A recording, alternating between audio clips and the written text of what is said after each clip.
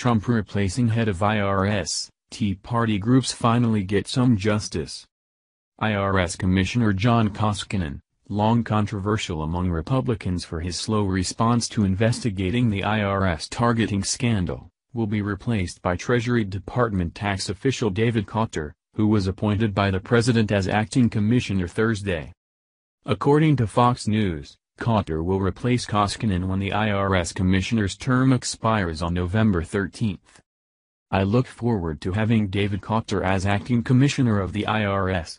David will provide important leadership while we wait to confirm a permanent commissioner," Treasury Secretary Steve Mnuchin said in a statement, according to the Washington Examiner. Assistant Secretary Cotter has had an illustrious 40-year career in tax policy, and I am confident that the IRS and the American people will benefit from his experience and insight. Cotter will serve in both positions until the Senate confirms a replacement for Koskinen. IRS commissioners serve 5-year terms at the pleasure of the president. While Koskinen was eligible for reappointment, as the Daily Caller notes, that was never a legitimate possibility given his extreme unpopularity among Republicans. Koskinen was brought into the IRS in the aftermath of the targeting scandal, in which Tea Party groups were singled out by the department for audits solely due to their political beliefs. The commissioner was widely seen as protecting the IRS and stalling investigations into the scandal, in particular into Lois Lerner, the IRS official most closely linked with the targeting. According to The Hill, Lerner was placed on leave in 2013, shortly after she publicly acknowledged the agency's improper handling of the applications of conservative groups seeking tax-exempt status.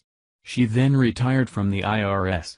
2 years later, former President Barack Obama's Department of Justice announced that it would not file criminal charges against her. Congressional Republicans mounted an effort to impeach Koskinen last year, but failed.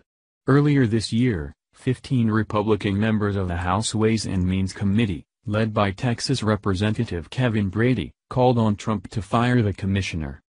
"I have lost all faith in Commissioner Koskinen's ability to lead the IRS," Brady said, according to the Washington Examiner. "He has been dishonest with Congress, and the IRS, under his watch, has continuously violated taxpayer rights. He has to go." The exhortations of the Ways and Means Committee, alas, were not enough to convince the president to send Koskinen packing. However, with Thursday's appointment, conservatives made it clear he won't be missed.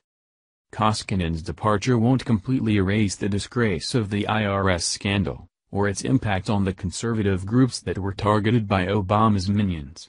But it could well be the beginning of getting justice from agency's corruption. "We're glad to see him go," said Jason Pai, Vice President of Legislative Affairs at the conservative group Freedom Works. "He did not earn his salary or his big pension." Thank you for watching this video. What do you think about this? Share this on Facebook and Twitter along with your comments.